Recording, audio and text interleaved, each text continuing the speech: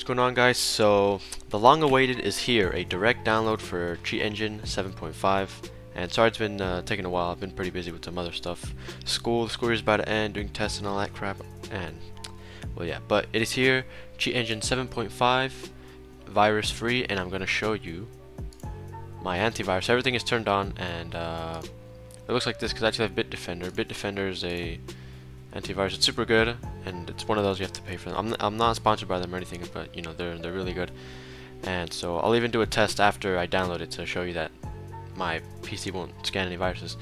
So I have a MediaFire link that is in the description, and so when you click it, you'll go to a page that looks like this. I'm pretty sure you all are familiar with MediaFire. You've used it before. If you haven't, it's just another downloading file site.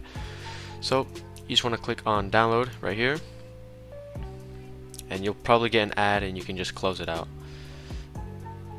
And by the way, just to show you, if I go to settings, so I showed you guys that my Windows security is all turned on, and if I go here to, where is it? Wow, I'm really bad at this. Where is it? Privacy and security. There you go.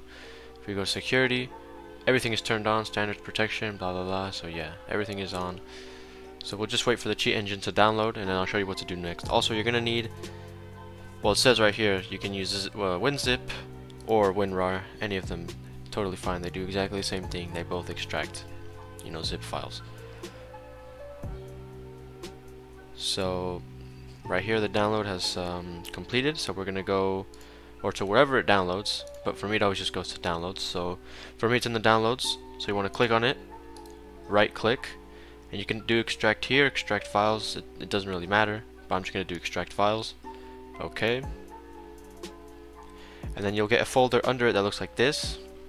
So you want to double click that, and you want to double click this, and then you want to go to Cheat Engine, and then you want to go to the bin file, and down here you'll see the Cheat Engine program file, so, or the application file. So you can open it as administrator or without, it doesn't really matter. I'm just going to double click it, and it'll ask you this: do you want the app to allow to make changes, blah blah blah. Yes.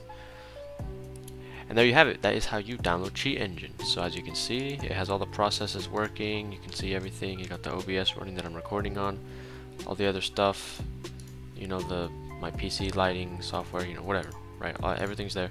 If you go to file, settings, where's the settings? Settings. You can see everything is there. You can change all the settings and blah blah blah.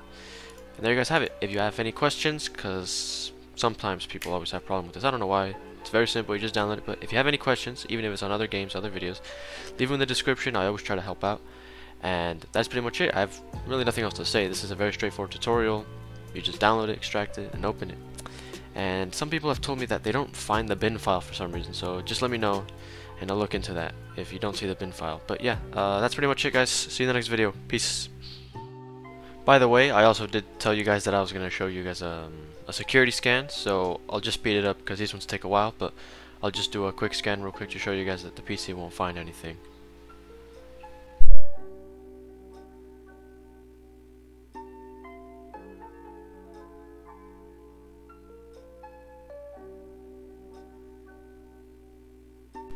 And there you guys have it. As you can see, it says your system is clean, scanned items 11,000, and it did a 2-minute scan, but as you can see, nothing is wrong with the system.